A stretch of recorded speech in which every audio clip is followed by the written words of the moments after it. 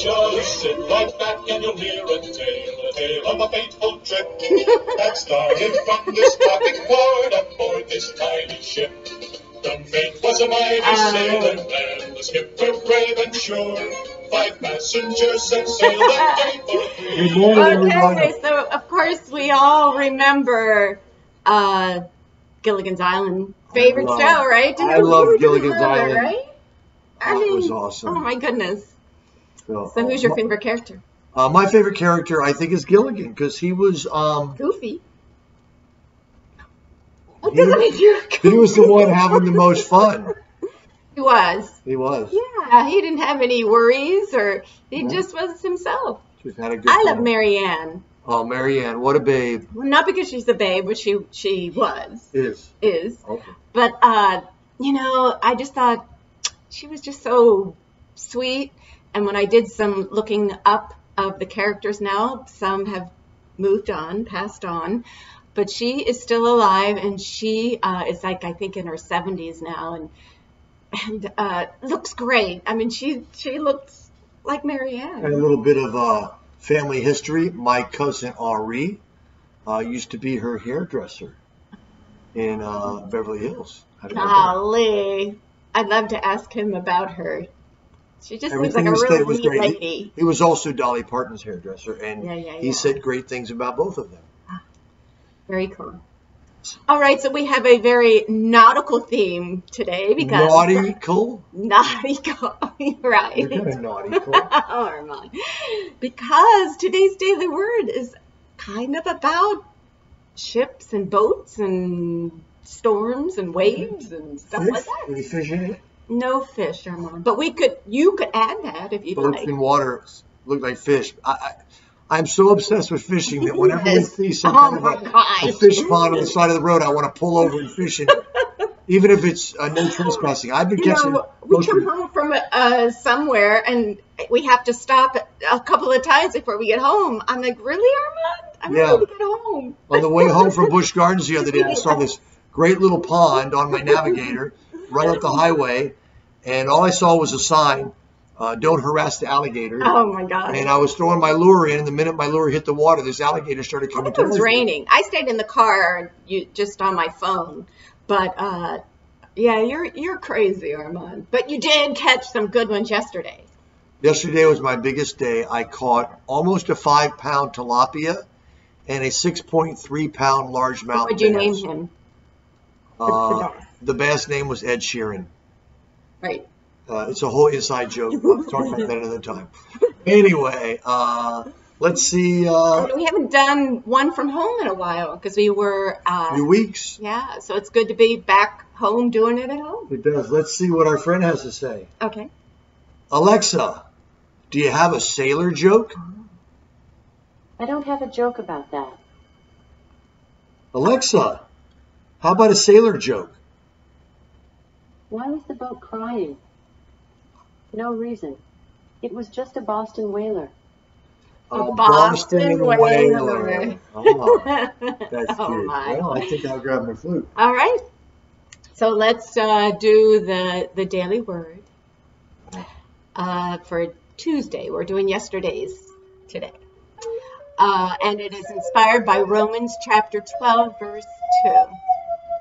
I am centered in spirit. Tethered ships that float securely in a coastal anchorage are rocked by the waves and wind, withstanding the conditions while remaining protected. Damage may ensue, but the boats are safe and will not be tossed into the rocks or lost at sea.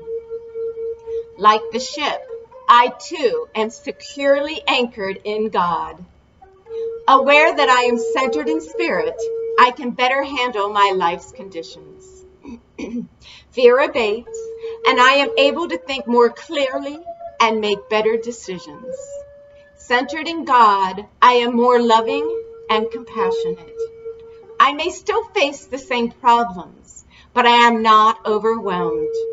Secure in God, I can weather any storm that comes my way. Do not be conformed to this world, but be transformed by the renewing of your minds.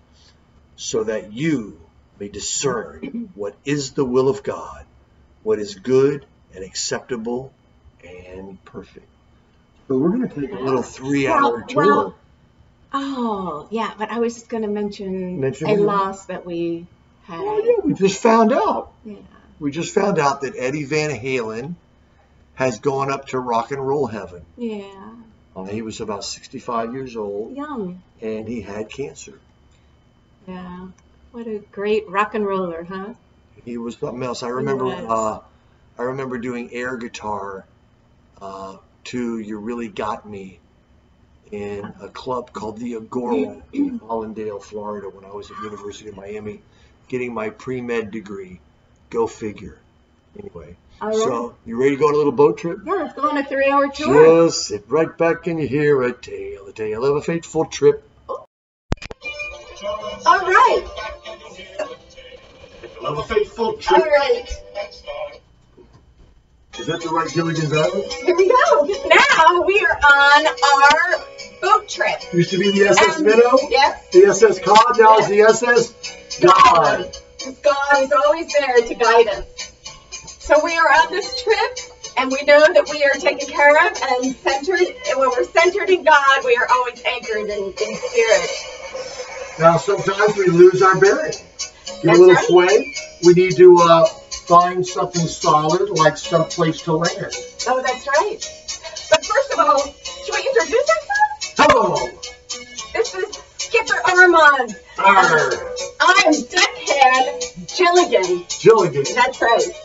You're looking hot over there, Jilligan. Oh, thank you, Skipper. You look like a pretty naughty Cole. So let's give them some tools that we have to navigate our time. Right, let's see if we have a way to see the shore when we get unmoored. That's right. So sometimes we need to see things. When things seem out of focus, we need to use our God scope to bring us back to center. That's a God scope. Oh, come on, Armand. Size does not matter when it comes to that. It does to me. It does? Yeah. Oh, my goodness. All right. Well, when we get lost or turned around or forget what we are here to do, we know that our compass points us in the right direction. And our compass always points toward God. That's right. That's right. Because God is always there to guide us, direct us. Every direction. God, right. God, God. That's right. It's a good thing. If you're going to be on a ship, you got to learn how to tie knots. Here is a nautical knot. Here's a little joke for you. They asked this knot, "Are you a rope or aren't you?" Yeah. And he said, "I'm afraid not." Afraid not. That was a gifted joke. Okay, Jilligan, were you just on the poop deck? Oh, it wasn't me. No. The winds must be shifting. We're going to have one heck of a trip. All right. Hang on. It's getting serious out here. Okay, so sometimes things get a little rough. That's right.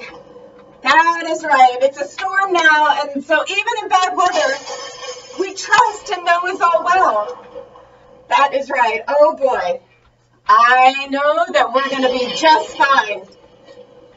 Oh, that is some bad lightning. And I guess some, oh, God, the wind is too. So we're just to know that God is going to take care of us and that we are centered in God and all is well. And we never get overwhelmed with whatever situations come to us. Oh, my goodness. All right. All right. Only thing worse that could happen would be torrential rain. So, oh my gosh. So it is raining in here now. It's raining bad. It's raining because accidentally we're talked about being on the ship with the wind, the waves, the storms, when we know that our anchor is in God. All is well, right? All is well. All right, so all is well. We made it through the storm. That's right. We made it through the storm. God is our anchor. Right?